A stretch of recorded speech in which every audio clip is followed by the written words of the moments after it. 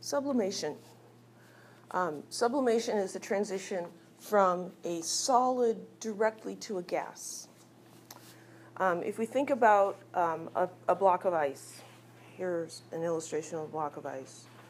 The water molecules in the ice have thermal energy. Each of them is vibrating around a fixed point, just like you guys are breathing and moving and fidgeting in your chair. You're all fixed relative to each other, but you're moving.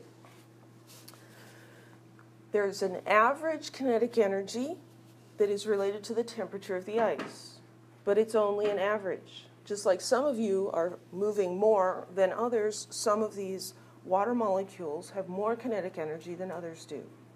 And so if we have an atom at the surface, or a molecule at the surface that has enough energy, it can break loose and go directly from the solid state into the gas state.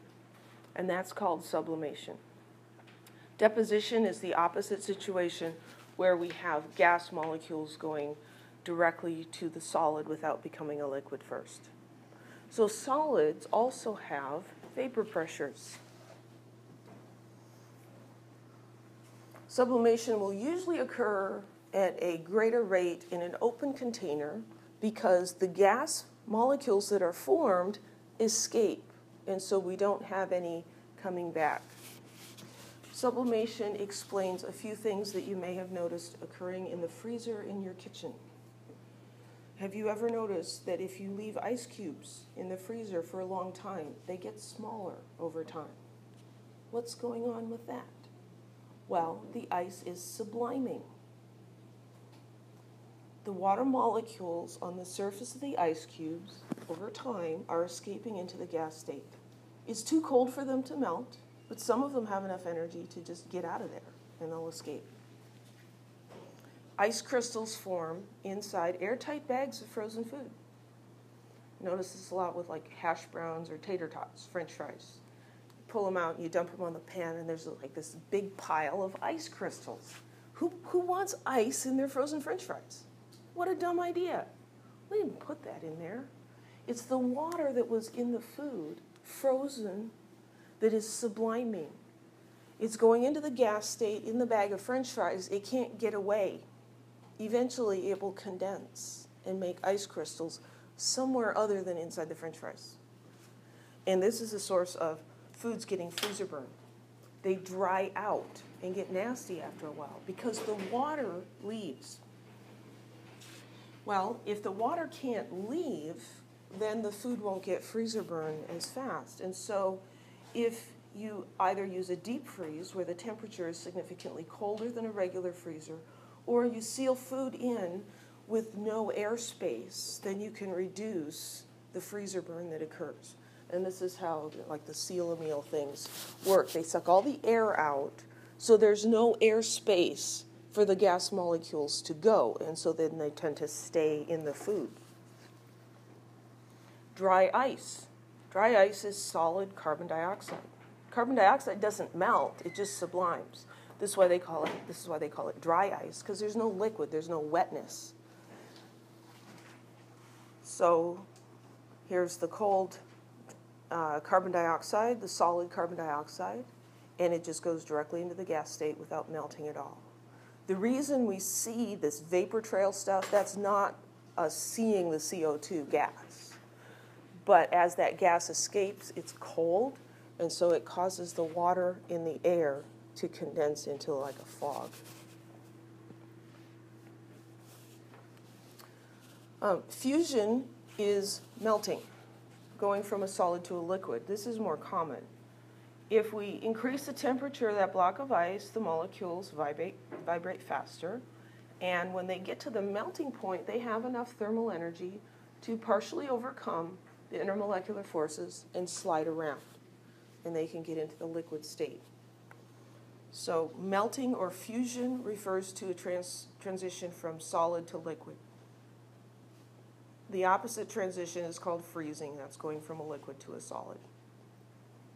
So what we see is as we increase the temperature of a solid, here this would be ice, when it gets to the melting point, the temperature will not change. It will stay at 0 degrees until all the ice has melted. Because even though we're adding heat to it, all of the heat that's being added, all of the energy that's being added is going into more molecules breaking loose so they can slide around, more melting. And so that the temperature doesn't go up until all of the melting has finished. When you're adding more heat, it'll cause it to melt faster, but it won't get warmer. So anytime you have a solid and its liquid together, you can know that the temperature is the melting point. So that's one of the reasons that 0 degrees Celsius is so popular for chemical experiments. You don't need a thermostat or a heater or a refrigerator or anything to control the temperature. If you put your reaction into an ice water bath, you know what the temperature is. It's 0. Anytime the solid and the liquid are together, the temperature will be 0. Well, melting is an endothermic process. This makes sense to us because if you want to melt a block of ice, you have to put energy into it, right, to heat it up. Heat of fusion is delta H, again, with the subscript FUS for fusion as opposed to VAP for vaporization. The heat required to melt 1 mole of a solid.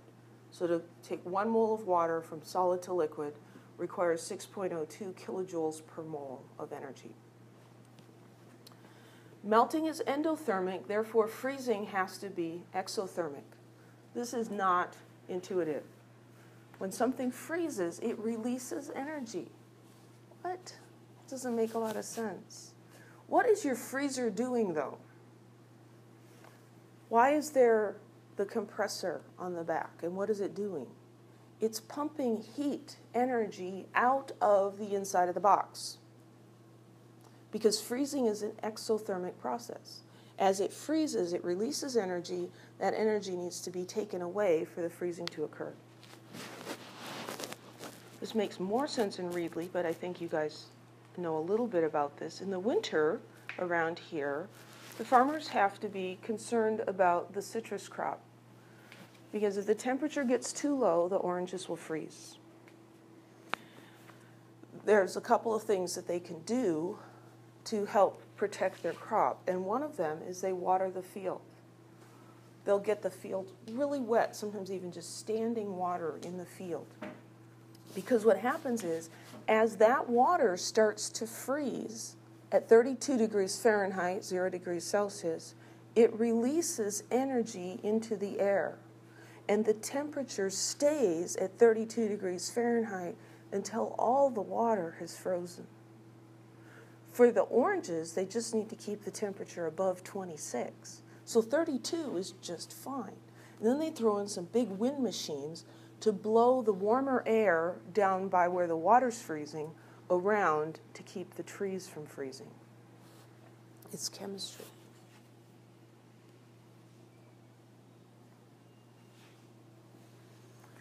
The heat of fusion is usually a lot less than the heat of vaporization.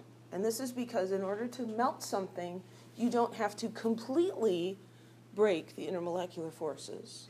They're still touchingly close. They're still interacting with each other. You just have to loosen them up a little bit.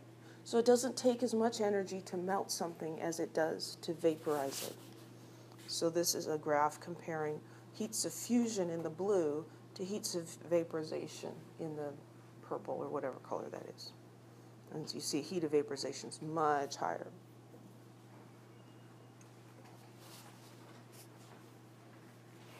So we can put all these ideas together in what's known as a heating curve.